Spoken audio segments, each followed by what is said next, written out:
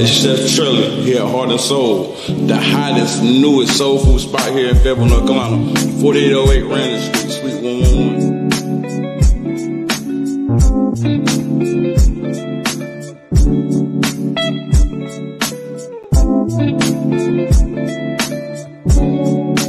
Freestyle this right here. We cook from the heart for your soul. Guarantee y'all, I'ma warm y'all soul. Guarantee y'all. Come on.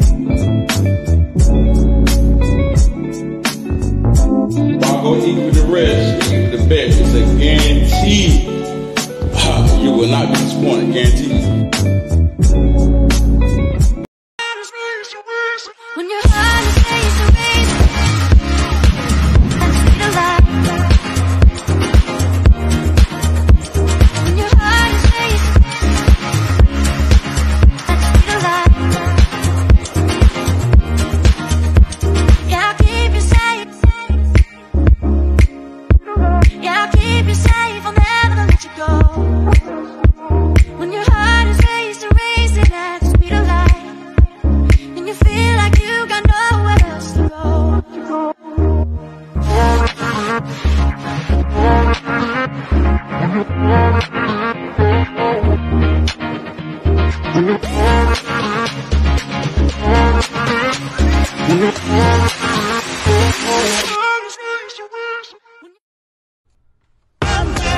Ladies and gentlemen, this your journey in Jarrell's journal. Say it now, yeah, that's right. Nothing less but the best. This your journey in Jarrell's journal. Say it now, stand up. All over the globe. This your journey in Jarrell's journal. 2-6. In city, stand up. 2-6. This your journey in Jarrell's journal. Let's go. Bring it with me, the source of your information, created to cover all sorts of sports and many players.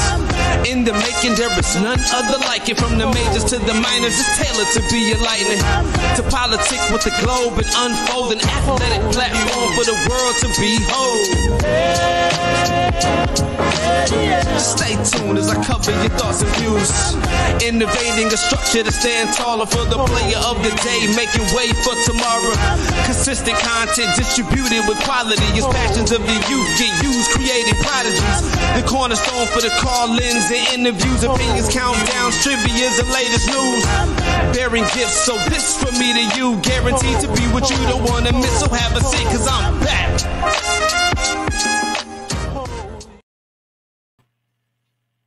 And I'm back. What's going on? Welcome to Jarrell's Journal, episode 44.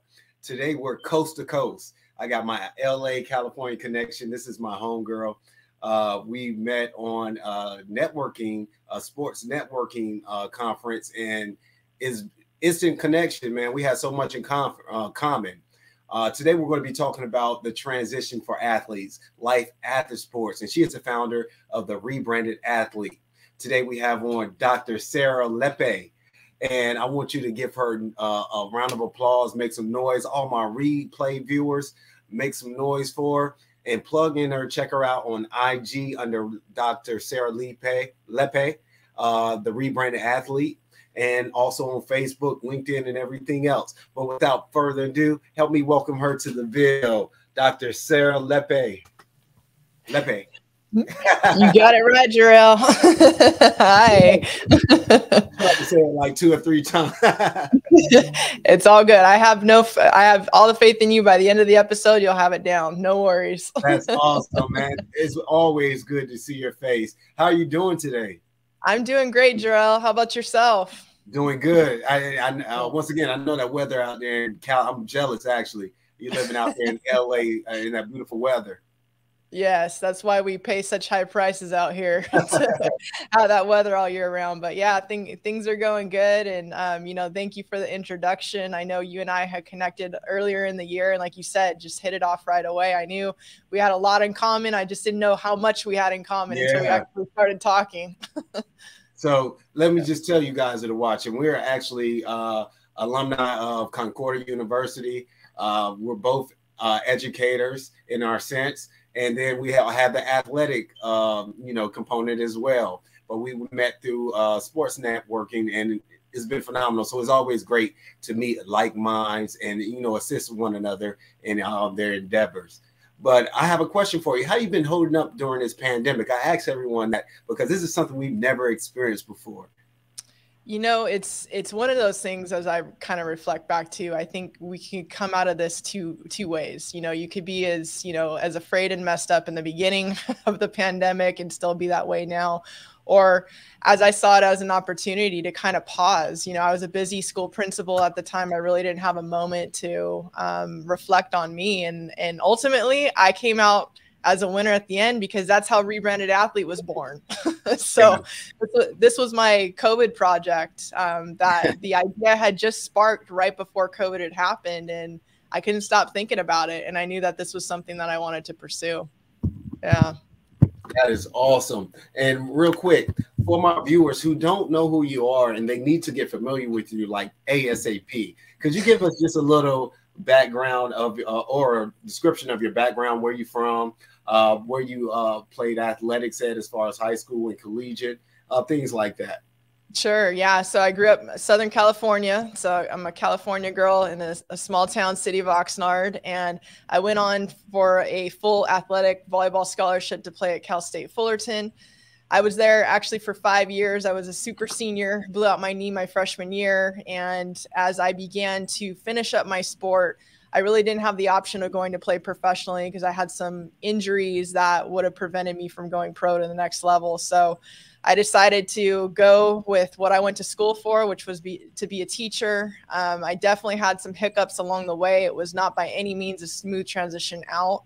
It, in fact, took me about 6 years to get where I needed to be within my career. And through that time, I really lost my identity because I was always Sarah, the volleyball player, and I didn't know what to do without my sport now, and try to really see where I fit in the world, and, you know, what community and what people I could surround myself with, because things were different. I always had my teammates, I always had my coaches, and then all of a sudden that was gone. So I moved up the ranks pretty quickly in education. As soon as I finally did get my own classroom, within 5 years, I became an assistant principal.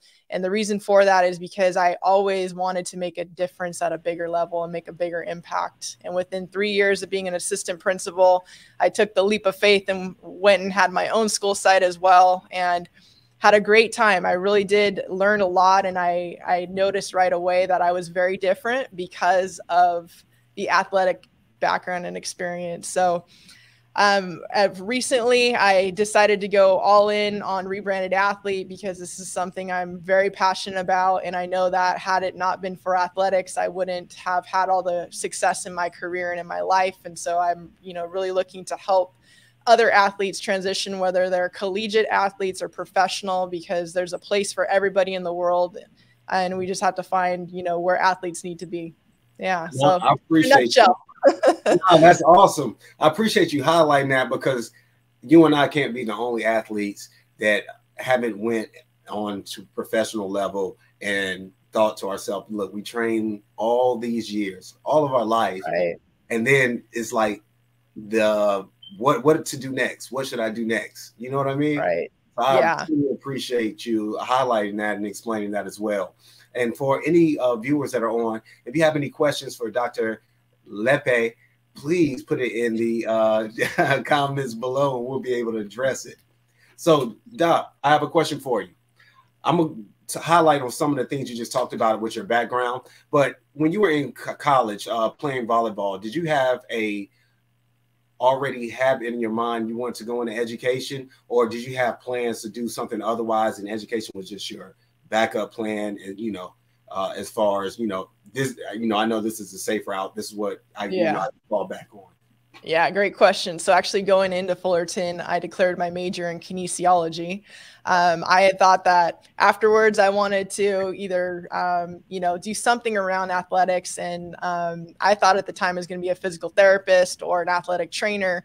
And when I blew out my ACL my freshman year, I spent a lot of time in that training room. And let me tell you, I was like, oh no, this is not for me. You know, this is not what I want to sign up for. So I went back to plan B. And I think plan B was the safe route for me because I grew up with a family of educators. So my dad was a school principal. So was my aunt. I had always been around the school system. So that was kind of like second nature for me. And I was like, well, I guess, you know, I'll go into teaching. And so it was something that was natural for me. I think looking back now, I have like zero regrets of where it landed me in my path. But just like any athlete now, it's like we are only accustomed to our sport and what we're around because we're not exposed to other things. And so, you know, I guess my biggest takeaway or piece of advice too would be, you know, go and explore things that you don't know about, because there's so many other things that this world has to offer as well. And I'll tell you, Jarrell, business was never on my radar. I remember saying, I'm never going to own my own business or do any of this or that. And I just, you know, the last couple of years, I ate my words again.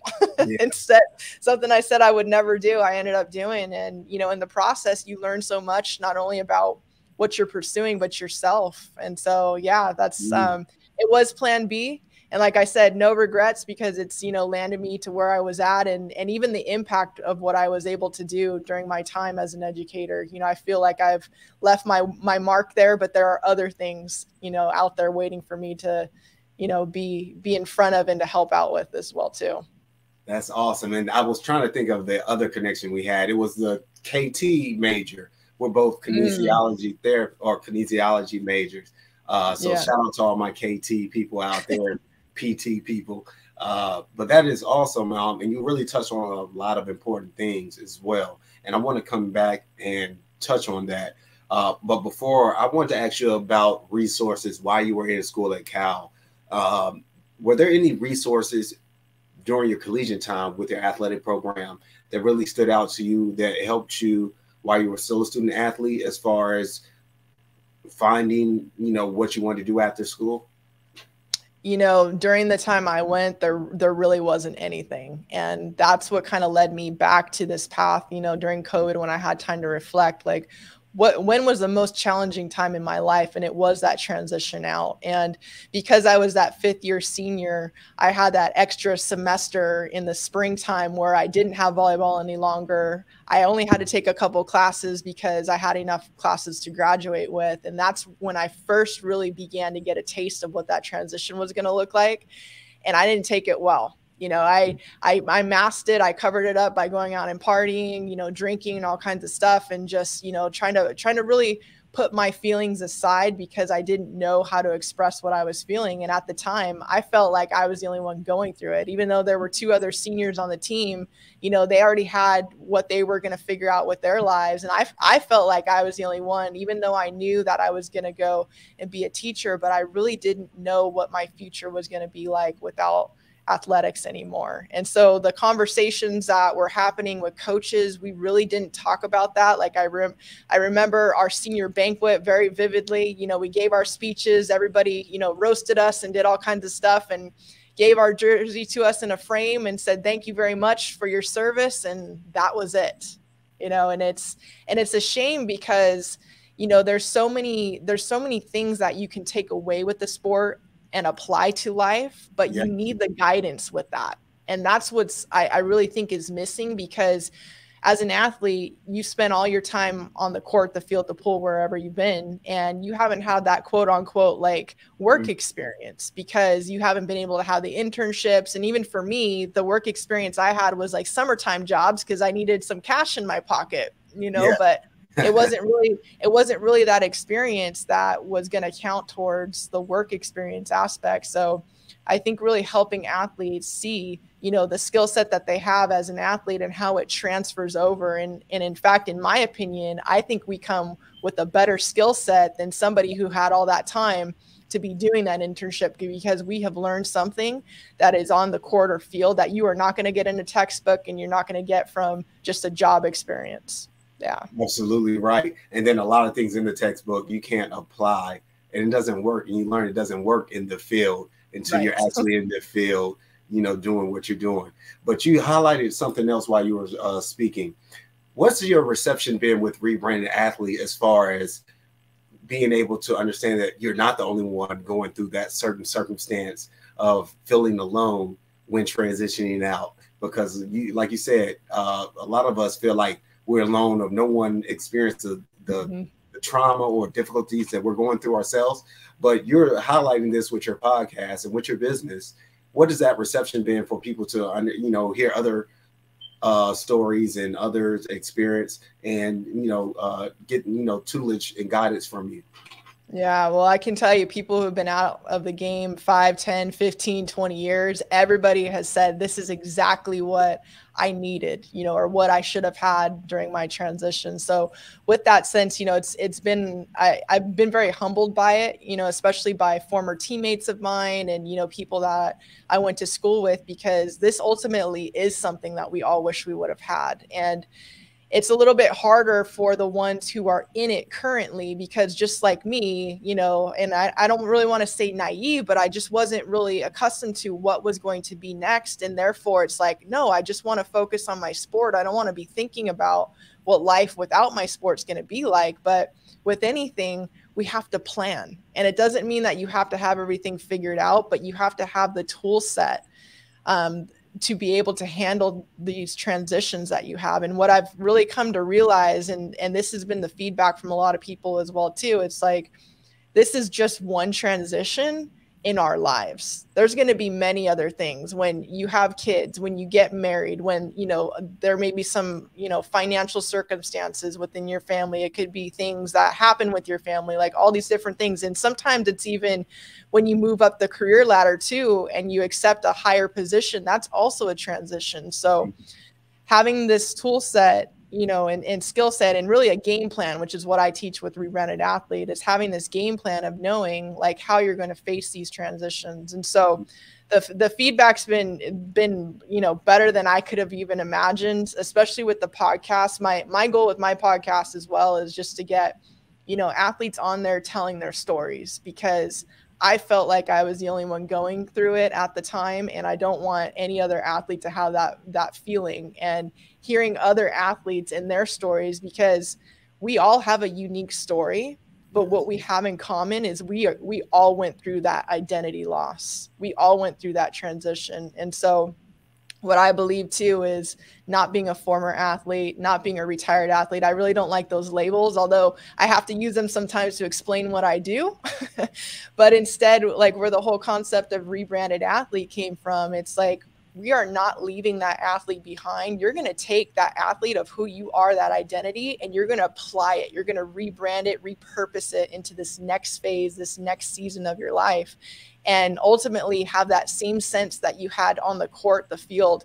I want every athlete to be able to feel that again in this next chapter of their life, because like me, I thought life would never get as good as being a college athlete. Although those were some of the greatest times, exactly. I thought life would not get any better. Man, these are, matter of fact, these are Dr. Jewels. They're not just regular Jewels. This is educated, yeah, Dr. Jewels. So what you just talked about is absolutely exactly what I want to do, or the purpose for this podcast. A lot of people, especially in our age group, as far as when we came up and grew up, they're still young-minded and influenced by social media personalities, actors, musicians, athletes, what have it be. But these serious conversations are what need to be had, and you can learn a lot from, like you said, the experience of these ex-athletes. And we're all experiencing these different transitions and different problems, and learning that you're not the only one going through it, or how someone maneuvered through these obstacles, are really beneficial in life and helping out the next generation as well. So I truly appreciate you, mentioning that, because that's exactly what we want to do here on Jarrell's Journal as well. That is awesome. Thank you. Yeah. It's the next generation is the wave of the future, so we have to, and in the same sense, if there was somebody, older than me during that time that, could have shared those stories, I think I would have had a different outlook, on what life after sports would be like. Now, my next question would be, we're both educators, or went into the education field as well. How was that transition as far as when you actually got into your career field in education versus being an athlete? Was that a culture shock for you getting in there? And how was that journey? Because you've seen it at two different levels. You've seen it as an educator and as an administrator. So I just wanted to see if you could share that with the viewers as well. That I look back that first year of teaching, when I did a lot of like substitute teaching and part-time stuff before I had my actual classroom. But when I got that actual classroom of mine, it was a big deal to me. And it was a big deal because I felt, number one, I felt like any new teacher. And those of you who are educators out there, you will never forget your first year teaching. It is just one of those things where, you know, there's so many emotions, there's so many things, because you're in it to save the world. You know, you're there because you want to make a difference with your kids, but you don't know everything, and so it's frustrating. You're spending, you know, 12 plus hours a day just trying to learn everything. And I think what was difficult for me was that I had to begin again at a beginner level. And so as an athlete, you know, I worked my way up. I became very good at my craft. And now here was something, although I went to school for it, like we talked about, it's very different in the textbook compared to the real life scenarios. It's so, Real for real. right? Yeah. And so that part was tough for me. But after I, you know, got my feet wet, and, you know, after the first half of the year, I finally began to really settle in, and I had some great mentors. I had people, you know, to help me out. Of course, my family, you know, because everybody was educators. I think part of it too is I felt like I had to live up to that standard, you know, because I was like Ernie's daughter, or I was Pam's niece, you know, that kind of stuff. Like I had to live up to that expectation. And I was the only one putting that pressure on myself. And what I also saw quickly is that I was different.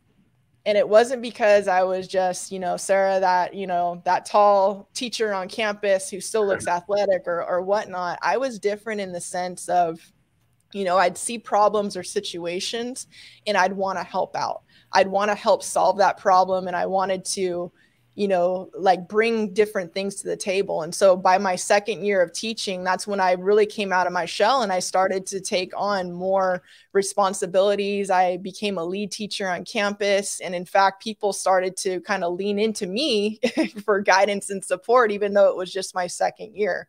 But I attribute that to what I learned as an athlete. And again, it's that skill set that comes through. Even though I hadn't been in the classroom very long, I came already with leadership skills. I was coachable. I knew how to build relationships with people. And ultimately, I knew what it took to set goals and to succeed. And so that's kind of what I saw as a teacher. And then same thing as a principal. It was crazy too, because I looked around and I saw the principals and the administrators that were being very successful had an athletic background, or they came from that sense, like they were doing something different than other people. And that's actually what kind of sparked my whole thought process. When I started writing my dissertation, I was first of all looking at administrators and how their schools outperformed others that were not. And then I, you know, make a long story short, I ended up having to do a different study just because I had gotten a full-time principal job at the time. And that a qualitative study was going to take me forever. So I looked at a different venue. But, you know, it's just, you begin to see that you're different. And I think this goes in any job that you have. Even when I was a bartender, I was different too. I worked harder. I hustled, you know, all these different things that we just do as athletes. Oh, that wasn't for you. That was for Mrs. Future Dr. Elaine Clegg, who's a dean and principal at my school. So I have a question for you. She said, "We'd love to have you at our school. Great example of being coachable." Awesome. Thank you. Miss Dr. Clegg, Dr. Lepe is also familiar with restorative justice. Mm-hmm. This is my first time at the school that I'm at now ever using it, but it's very important now. I really love it, actually. It's something I can do all the time. I can redirect behaviors and all that. How was that beneficial to you? And can you tell the viewers who don't know what restorative justice, what that is as well? Yeah, so I was definitely a big proponent of that as an administrator. So restorative justice is basically, it's like conflict resolution. You know, it's really, instead of just putting punishment there first for discipline, you're really looking at the big picture and showing, you know, kids how to solve problems. And it's not just like, okay, you did this, you messed up, here's your consequence.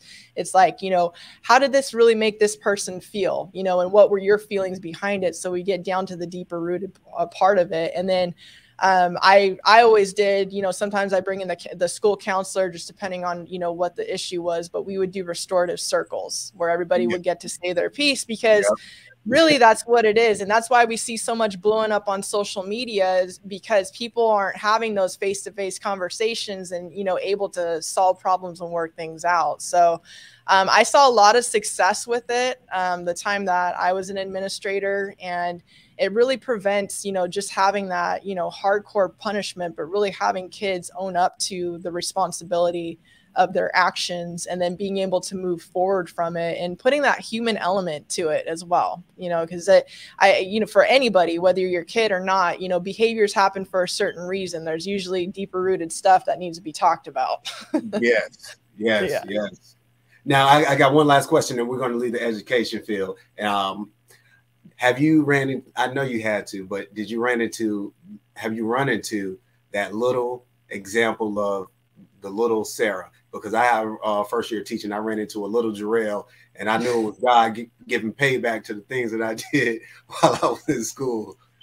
Yes. You know, definitely. I mean, in two different ways. I think, you know, as another student that I had, you know, I've seen that same person and, you know, encourage them to, you know, be better or whatnot.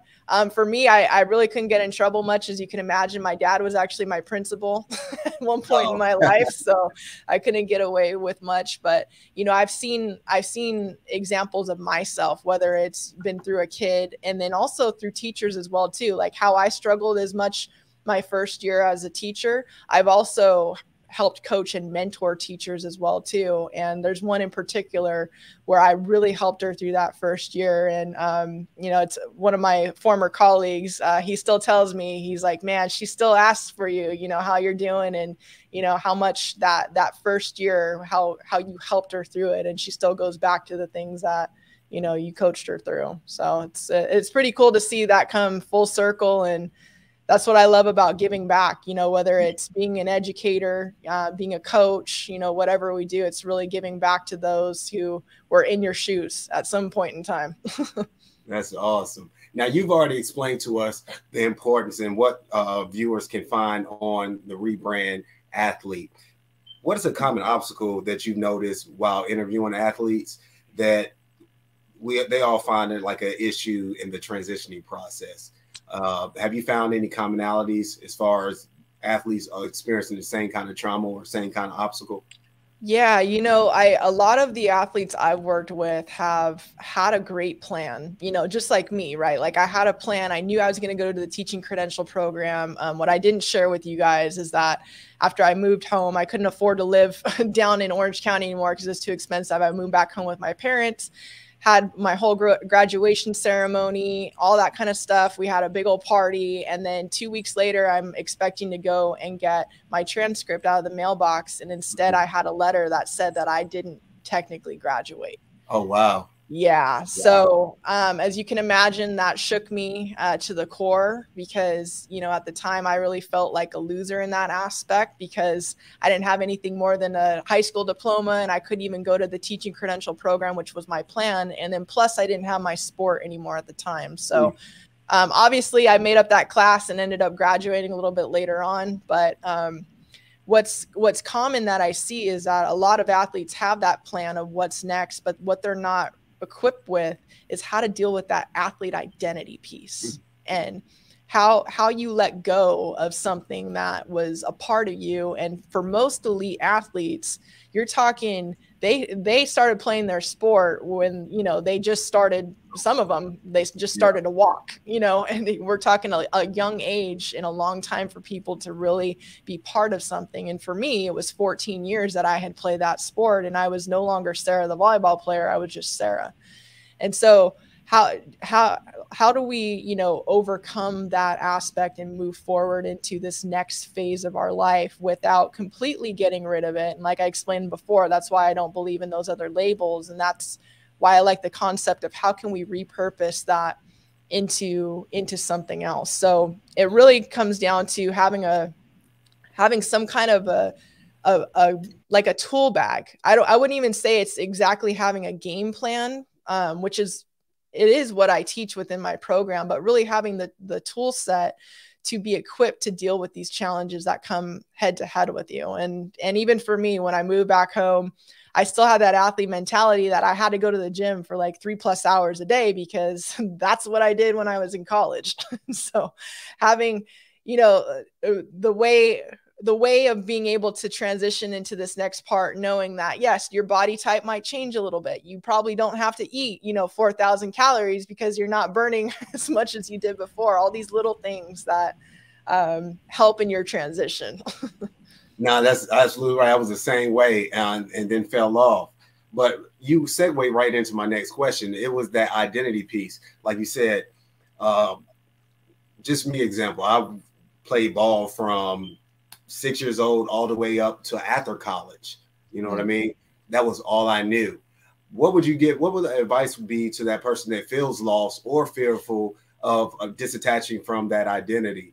Because even I don't care if you didn't play professional on the big show, there's different levels in baseball. We have minor league, we have independent league, they have overseas basketball, we have different levels. Even if it's college or high school, you're known as that athlete, especially if you just made it professional and you weren't a star. The fear of someone not seeing you as what you were and having to start over. What would you give that person, or what kind of advice would you give that person? Well, definitely number one, you got to get to know who you are without your sport. Your sport is something you did. It does not define who you are, right? So that's that right there, I think, is the biggest takeaway, is that it will always be a part of you, but it doesn't define you completely. Yes, you may find some, essence of it within the work that you do, or even how you go to the gym later on and do all these different types of things, but it doesn't define you. So one of the things I walk my clients through is really taking a look at their core values and determining, who am I? What do I stand for? Who am I as a person? What are the things that I value? And a lot of those things you learned as an athlete. You learn within your family, and you have your own values yourself. So compiling that and using your core values as your GPS system or your roadmap really will help you to figure out what's next, and not being afraid to try new things. Just because you've never tried it before and you go out and you try it once and you're not that good at it, it doesn't mean that you're never going to love that thing. I can guarantee your sport that you played, you probably weren't really good the first time you did it, but after some practice and encouragement, with different people, you got better at your craft. And just like me with athlete transition, yes, I was part of it personally, but I didn't know all of the realms and scientific background and all these different things that actually come with the transition. So after practice and talking to people, like, you get better at your craft and what you do. So I think that would be my biggest piece of advice, is to get to know yourself. And sometimes that comes with getting quiet, journaling, meditating, doing different things to be with just you, and not just scrolling social media, looking for the next thing, like, oh my God, what am I going to do next? Like, you really got to do that inward work in order to come out on the other side ready for that next phase of your life. That's big facts. And another thing, and I'm going to touch on a couple topics within this question. As athletes, we're competitive, very competitive. Oh, yeah. By nature, in order to be good at your sport, you have to be competitive. You have to have that dog mentality. But when you transition that into your career afterwards, that can be a great thing, because that's one reason we're getting hired for positions. But what aspect of competitiveness do we have to kind of restructure or kind of lose to be successful in your career change, to rebrand yourself?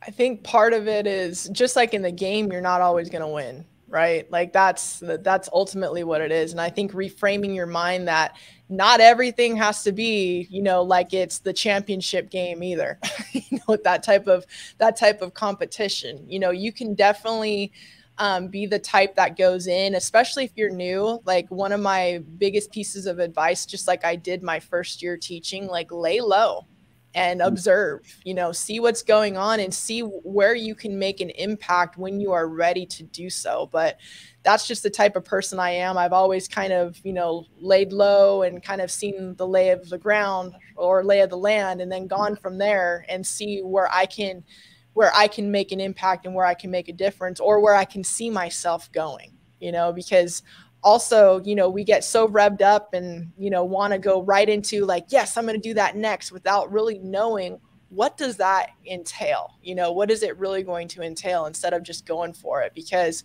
as athletes, if anything we put our minds to, we can accomplish it. Yep. We can. That's just how we're wired. And it's always been that way. But I think really getting to know what you are setting yourself up for. And I think this is also what happens too to a lot of athletes as they transition out. We get, you know, we have these degrees, like for example, me for education, right? It was my plan B. There are some athletes out there who literally just majored in eligibility, like whatever it was, you know, let me just get my, you know, my degree so that I can play and stay eligible, and weren't really thinking about what the long-term effects were going to be of that field that they were going to get in. And then they get into these jobs and they do really well because they're athletes and they have leadership skills and they have all these different things. And then they get backed into a corner in something that they're not really passionate about. And yes, it may make a lot of money, but it doesn't fulfill them and it doesn't give them that sense of work, just like the game or the sport did. So really doing your homework on that and giving yourself time to find out what lights you up as much as the game did, because ultimately that's what we should be doing in life. We should be excited every day to get up and do what we love, just like we did as athletes. And don't get me wrong, Jarrell, because there were some days where it was like, oh my God, I do not want to go to practice, right? We all have those days. But for the majority, getting up and doing something you love day in and day out, that is truly in my book, right, living a great life. Man, that's crazy. We had a joke. It was like the older people.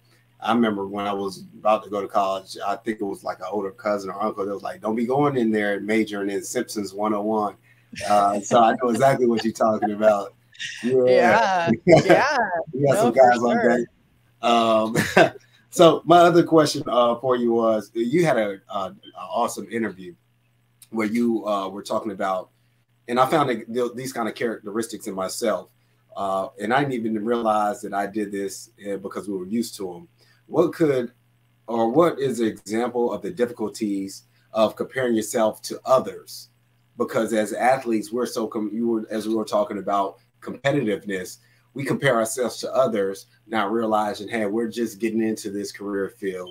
We can't compare ourselves to others. We have to, like you said, restart over, slow down, and build our way up. But we have a competitive nature about ourselves and asking why I know I can do this, but why am I not at the level of that person, or things like that. I wanted to see if you can expound on that conversation, because I thought it was very important.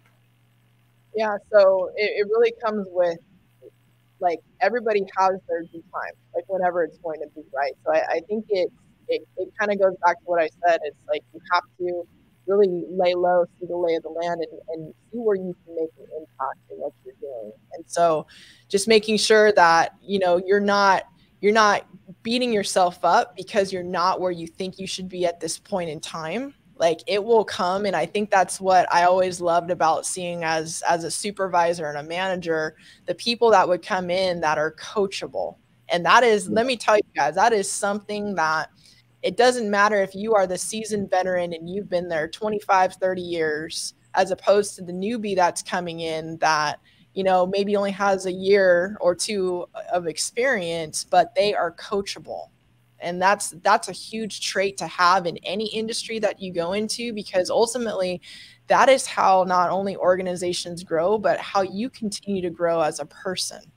Because if you are coachable, you are going to be able to help the team and the good of the team. And that's something that when I was a school principal, that's what I was known for, team culture, within my school site, because I never saw myself as higher than anyone else. And that was even when I went in as a brand new teacher. Like, I never saw myself, even if I was a couple years in, like, I never saw myself, higher than a teacher that just came in. Like, we were all on the same team, striving for the same goals.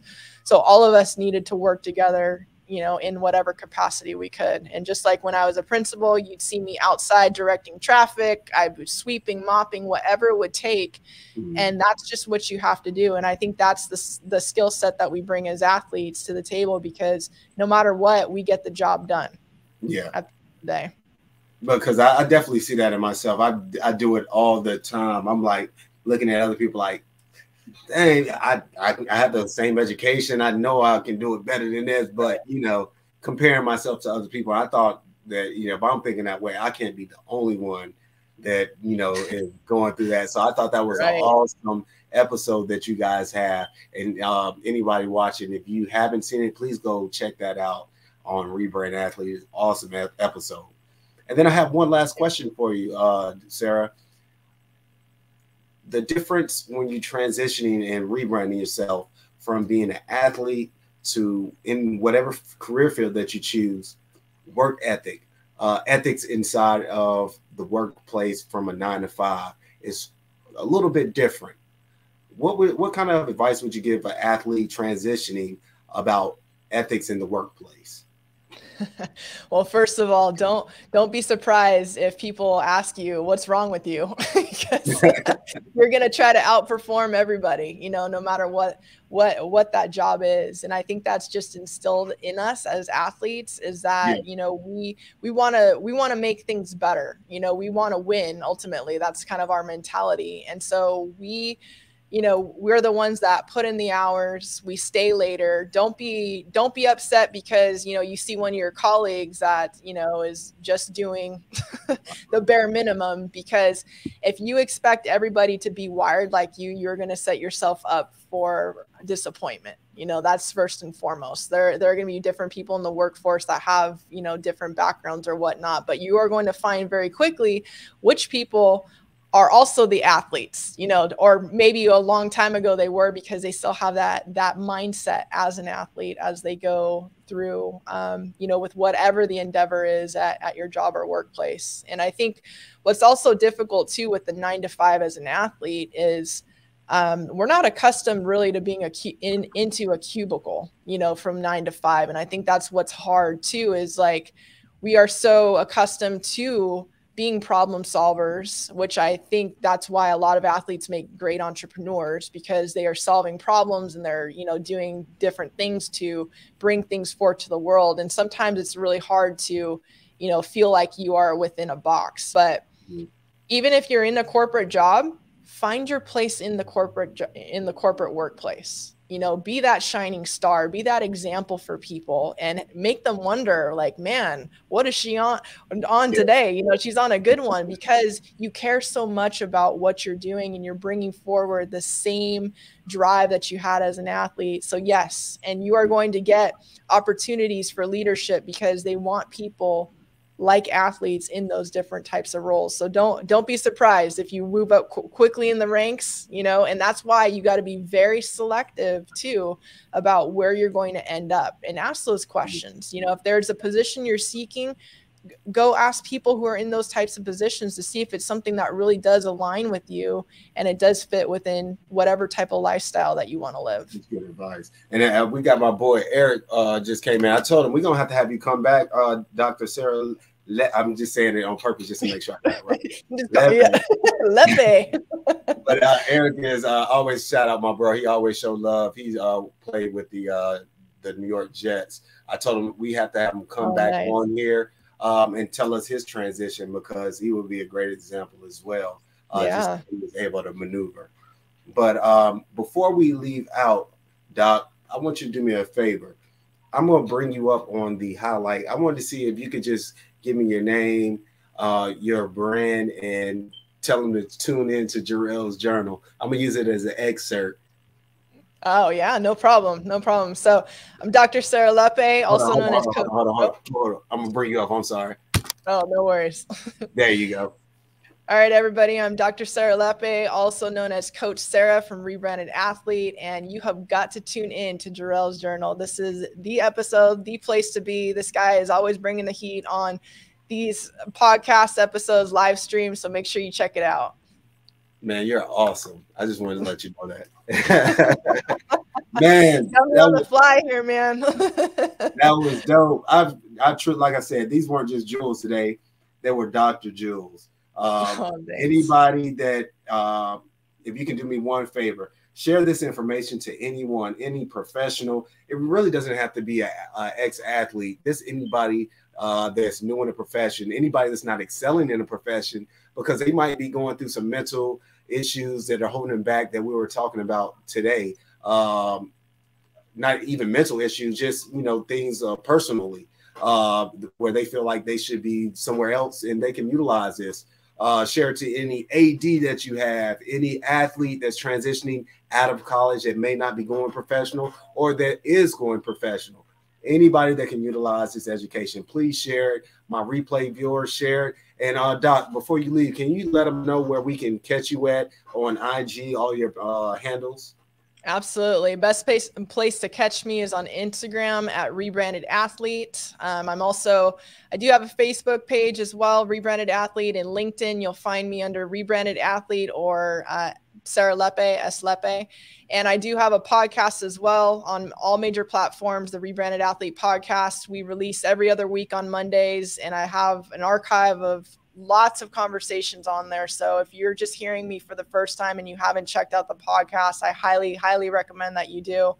I also will be launching here by the end of April, a new opportunity for people to join the Rebranded Athlete Academy as well. So if you are a former athlete or about to be one, whether you're college or professional athlete, love to have you come on board so I can help you through your transition. And as always, if there's anything I can support you with, feel free to reach out. And Jarrell, thank you so much for having me on here. It has been so you're my fun. girl. So like people, this is my girl. We linked already. So you're gonna see a lot more of Doc on here. We're definitely gonna work in the future. And as you can see, my school wants to have you come speak and tune in. So we're probably going to be talking sooner than later. Nice. Love to meet the team. Yep. That's awesome. Absolutely. I truly appreciate you taking the time and joining us, like I said, all the way from LA, just to kick it with us and kick this knowledge with us. I truly appreciate you, Doc. Anytime, Jarrell. Thank you so much. Appreciate it. No problem. So if you hold on just a second, I'm going to get up with you in 2 seconds, okay? Okay. Once again, awesome show, awesome knowledge as always. Like I said, please share this to anyone that you think this vital. This is vital information that can utilize this because, like I said, this resonated with me, so I know it resonated with someone else. So tag this, whoever can utilize this. Stay tuned, stay tuned, stay tuned. We got some dope things coming up. Like I said, we talk about all things. We talk about education, healthcare, intelligence, sports as always, ethics and decision making. We got a sex therapist coming up in the next couple months because sex is about, a part of marriage. And if that ain't right, your house ain't right. So it's going to be dope. She's actually has a show out on HBO, and I'm going to tell you who that person is. We have analysts, a draft analyst from CBS Sports coming through in the next 2 weeks. And I'm going to drop and tell you who that is. So we got some dope people coming through, dope episodes. Just stay locked in. I appreciate all you guys, and I will see you very soon. So stay blessed and have a beautiful day. Peace. Ladies and gentlemen, this your journey in Jarrell's journal. Say it now, that's right. Nothing less but the best. This your journey in Jarrell's journal. Say it now, stand up. All over the globe.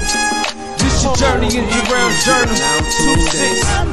In city stands up. 2-6. This your journey in Jarrell's journal. Let's go. Bring it with me, the source of your information, created to cover all sorts of sports and many players. In the making, there is none other like it. From the majors to the minors, it's tailored to be enlightening. To politic with the globe and unfold an athletic platform for the world to behold.